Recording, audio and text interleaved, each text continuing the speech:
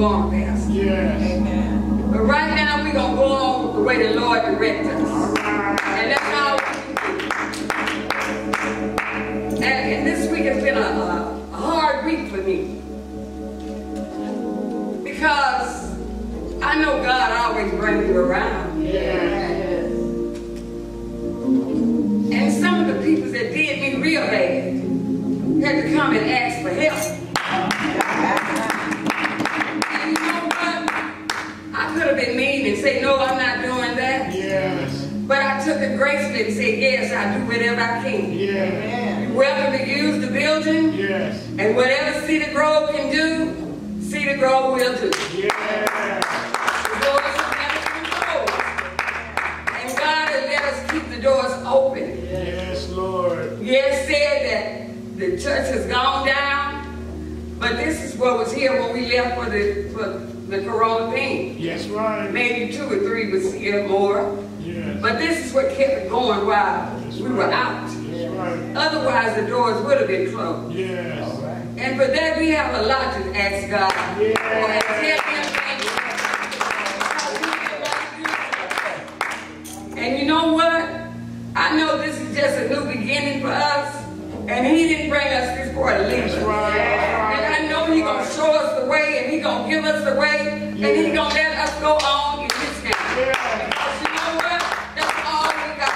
That's right. And if we have faith, the Lord is going to see that everything goes good. That's right. And I just like to say thank you guys so much.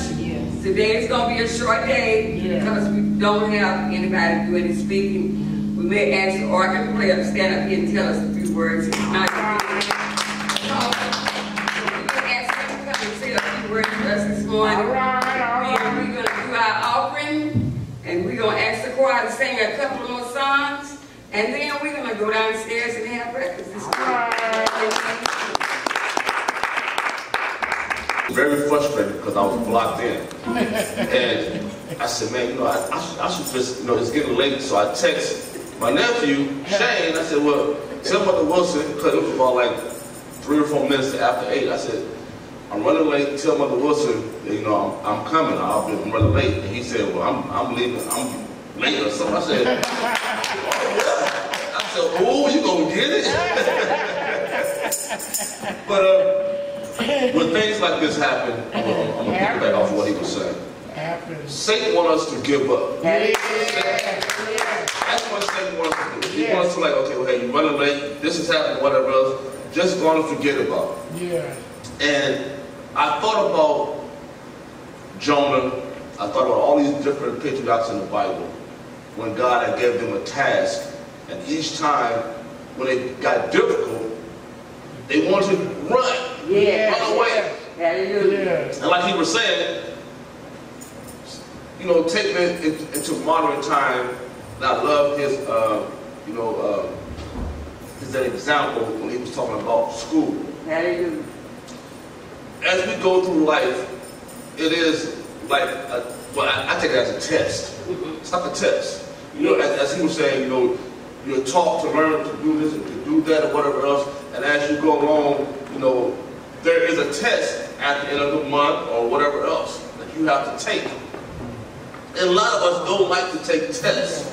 I remember myself in elementary school, I went to a Catholic school, and their curriculum was a little different, you know, because they had, you know, we had to learn religion. And their religion was different from how I was taught.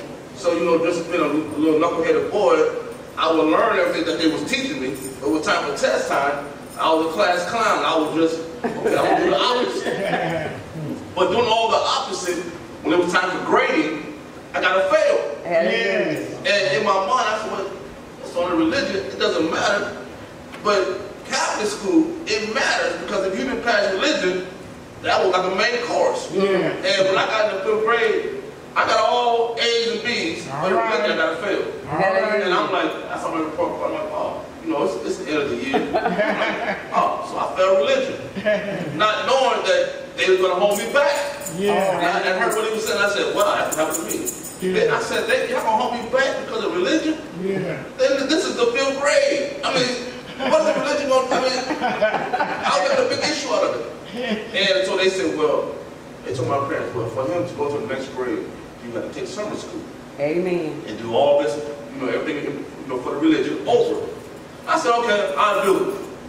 And in the meantime, when we said I want to do it, I was thinking about how all my friends and stuff was having fun during the summertime. And I had to get up to go to school. Amen. To do everything that I was supposed to have done earlier. Amen.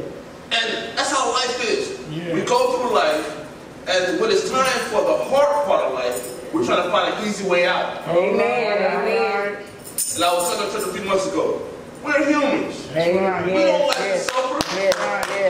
But because of Adam, a lot of people say because of Eve, but God didn't give the command to Eve. He gave the command to Adam.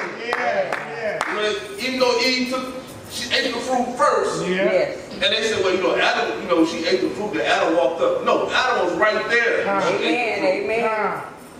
Now, because of him eating the fruit, we have to suffer. Amen. Hallelujah. God said, the women have to, bear children with pain and this and that. And one day I was done, I said, man, I wonder how that, would have played out. Adam didn't say, we wouldn't have walked around here with no clothes on. Yeah. And to us, it would have been the norm. Right. Men, didn't have to sweat and work so hard. And I said, that's would have been a beautiful world. Exactly. But that's not what God had planned. That's right. And now we have to deal with pain, suffering, trial, and tribulations. Hallelujah. And because we go through those things, we don't like pain. Yes. And I don't know, there's a few people that like pain. To me, that they have a problem. Yes. You like pain, something is wrong. Yes. I mean, there's times where you're in pain and you adapt to the pain. Well, yes. Hey, I'm having pain, so I'm used to the pain, so I'll take a pill or I'll find other means to get rid of the pain. Amen. Amen. But in life, the way God has things planned for us, He wants to go through to make us stronger, to make us better. Yes. And a lot of times we're trying to find an easy way out. Yes. That same thing where, I was telling the church how people, we want to say young people, but it's a lot of older people too. Hallelujah.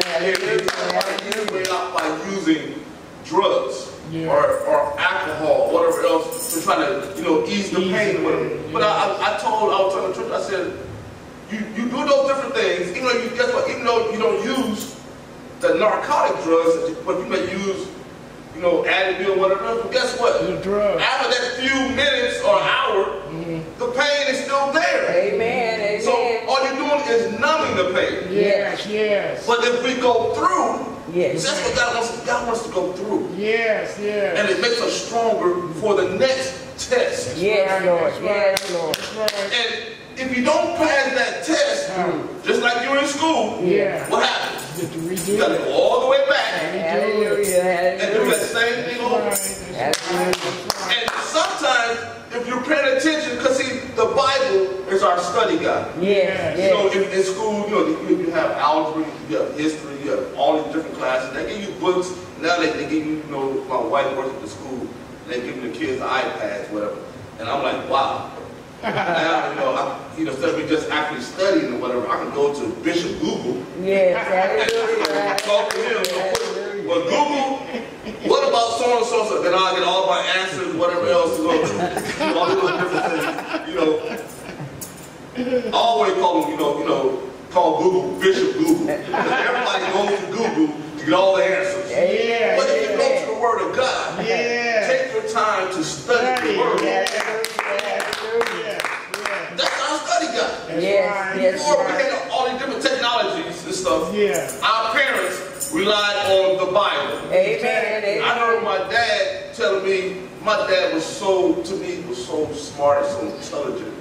And one time he was in church, he was saying, you know what, Saints, I barely passed high school. I'm like, what? That's impossible. Man, you talk to people with PhD, all these educated people and all this stuff, you travel around the world. He said, it wasn't me. Hallelujah. It was God. Hallelujah. The faith that I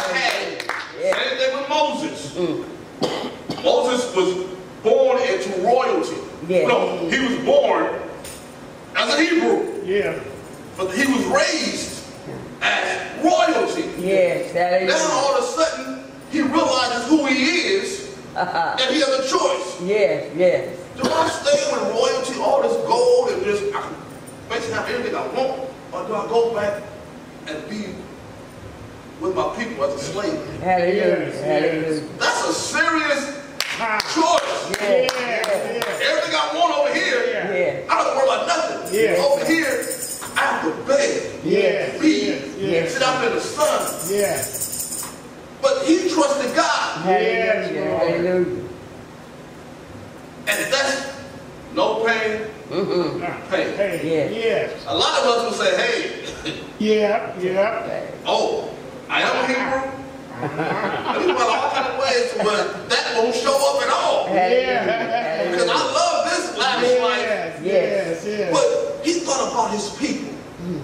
He thought about God. Yes, Right. He yes. thought about, you know how to say, whatever I do, I'm doing it for him. That's Yes, right. Lord. I That's right. trust God. I have faith in That's God. right. Yes, hallelujah. And the things we go through, guess what? God is right there by our side. He's holding our hand. Yes, He's yes. behind us. He's in front of us. He's on the top. He's on the bottom. Yeah. Yes. And we're saying, why do I have to go through this? Yeah. That's part of life. Yes, yes, And it Lord. makes you better. See, Yes. the thing, I was telling this person, I'm going to end with this. They said, you know, Pastor West, man, I love your life. I want to be just like you. I'm looking at them like, simple baby. I know my life. Yes. I know what I went through. Yeah. I know how I suffered. Yes, Yes. I know how God beat me for being so hard-headed. Yes, Yes. Lord. All you see is me now. Yes, Lord. yes. Yes. And I'm saying, no, you really don't want to go through what I went through. Yeah, I want to be like you. I said, I got shot at. I've been stabbed. Yeah, I did so much stupid stuff Yes. that I realized, I'm like, man, if I would have only listened, Yes. if I would have only used the study guide, Yes. we can never say, Hallelujah. I don't have a study guide. You Hallelujah. go to the dollar store and pick up a Bible. Yes, You just Lord. have to make sure it has the correct Yeah. word in the Bible. You know, but the Bible is everywhere. Everybody has a phone, Yes. Hallelujah. and we download all kind of apps, Amen. but we forget to download our daily instructions. Hallelujah. That's the word. All right. Yes. And I said, man, I don't think you. He said, yeah, man. I mean, you know, you ready to roll it? I'm like, no, I'm not rolling. Yeah. I mean, you know, God blessed me.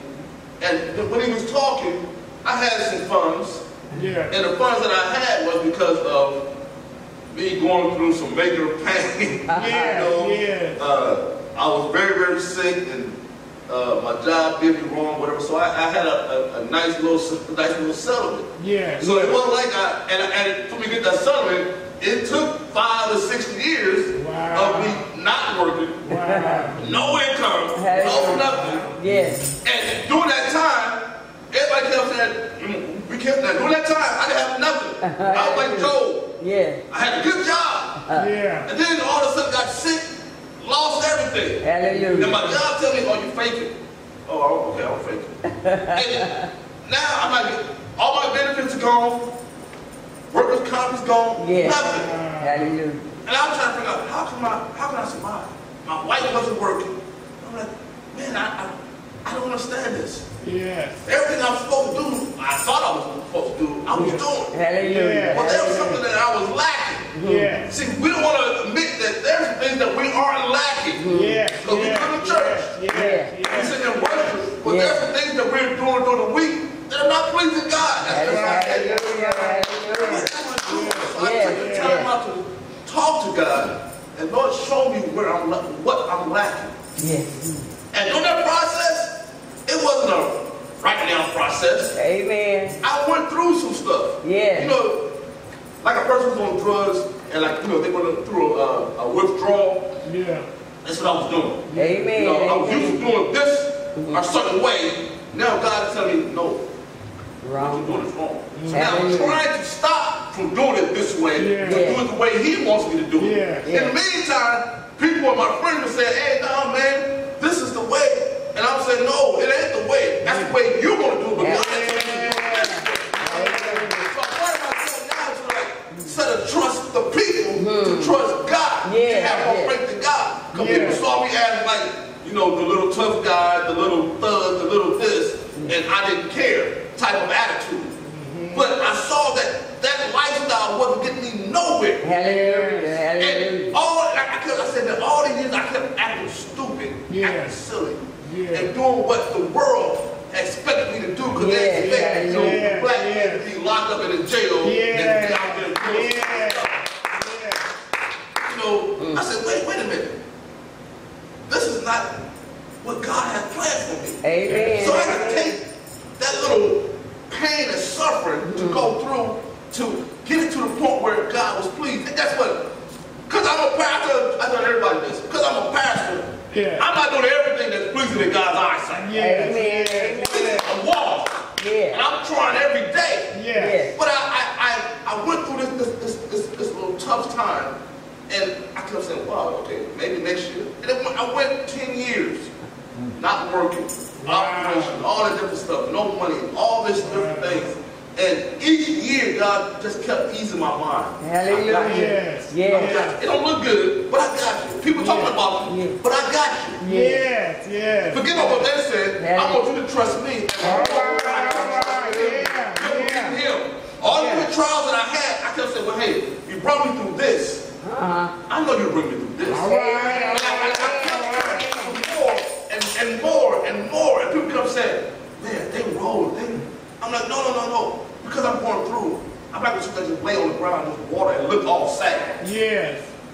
I wasn't taught that way. I was taught to get up, wash your face and whatever, and just keep pushing. And I kept pushing.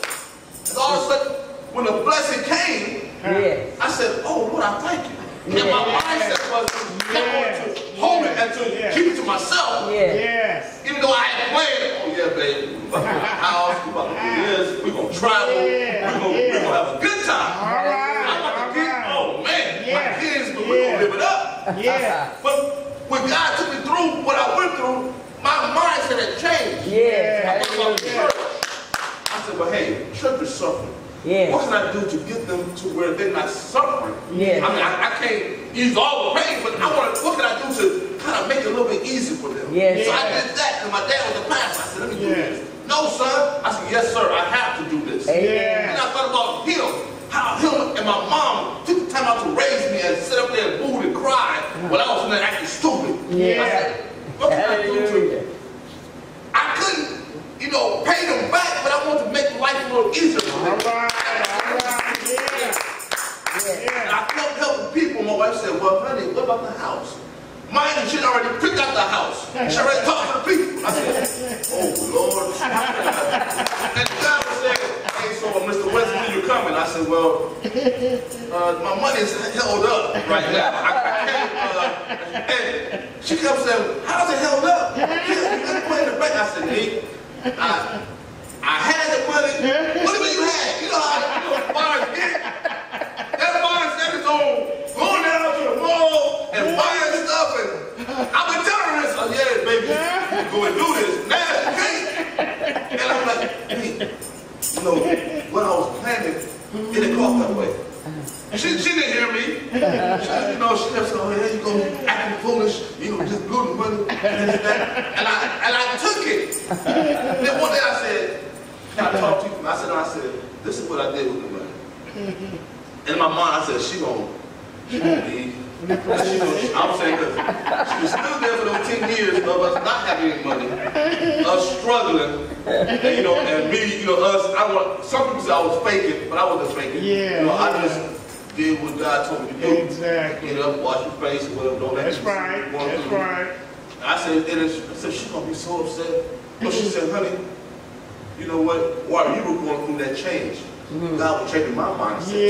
She said, all you have to do is let you know. And I said, well, I wanted to, but then I knew the old, the old me. You know, I said, why would you do that? You would have went other way.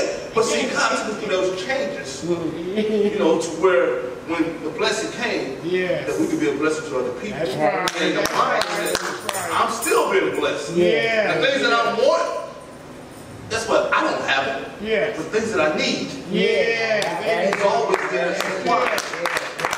And he gives us a little bit of what we want.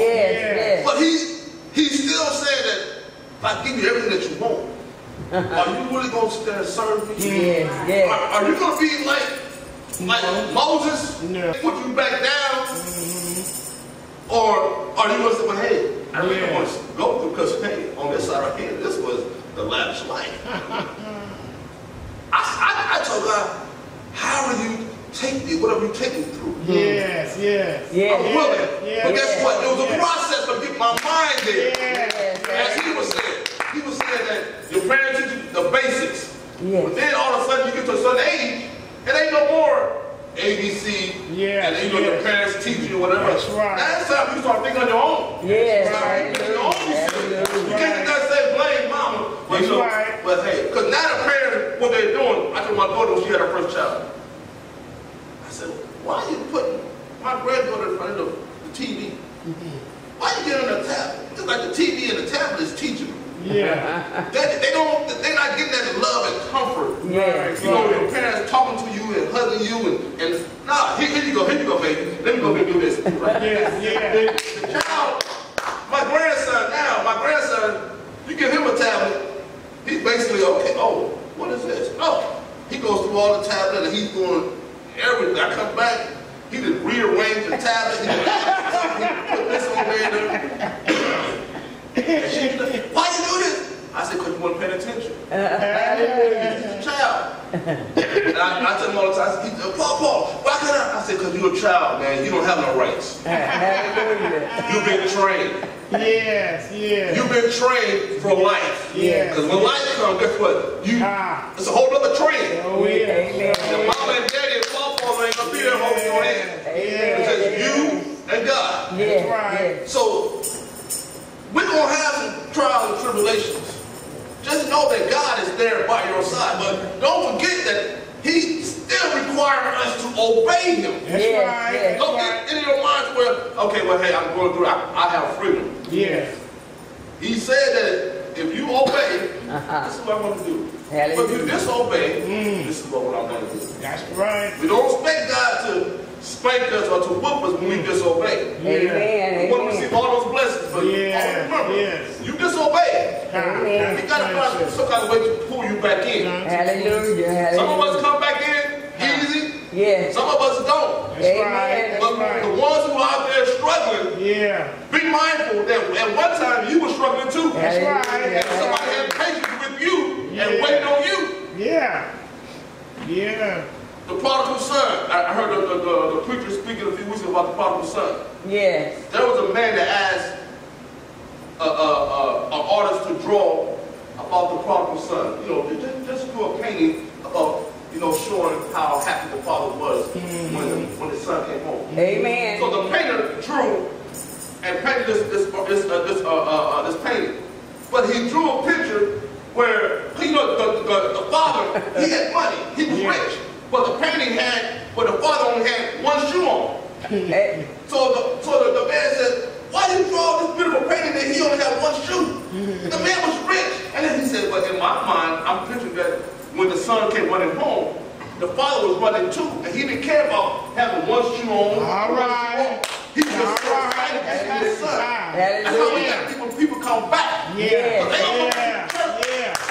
I see a lot of people that probably should have been here and want to be here, and they're going to come back. But it's all about how we receive them. We got to receive them love. Forget about what they did and what they said. We got to trust God that God's going to clean them up. So they can stay and they will want to work. Because guess what? God had patience with you. We got to have patience with you. God bless you, Cedar Grove. I love you so dearly. Love you too.